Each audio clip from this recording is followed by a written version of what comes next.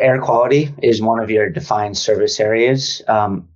Obviously, we've had a lot of in air quality challenges. I mean, long-standing ones, but the past couple of years in California have been particularly intense with the wildfires, pandemic, and other challenges. What did this service area look like pre-pandemic? What does it look like during the pandemic? And what do you think it will look like post-pandemic? Let's talk about what it looked like pre-pandemic. Indoor air quality was important, but it was more of it was about comfort. It was about ASHRAE standards. It was, am I too hot? Am I too cold? Is it stuffy and so forth? And that's the genesis of a lot of the issues that we were in this response mode for. And I think that I'd underscore response mode. We were always sort of responding to it.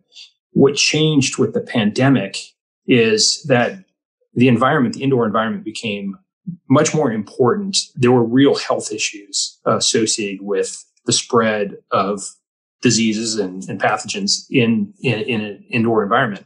And so I think it took on more importance. What was so interesting to me is that our industrial hygiene and safety group, which manages indoor air quality issues, they had the worst month.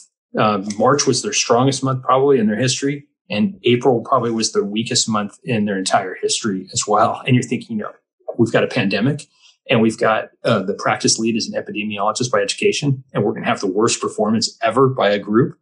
And it was because no one was in the offices. No one was in the building. So during the pandemic at the beginning, it totally went away.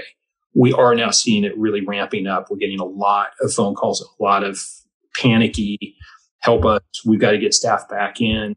What are we going to do?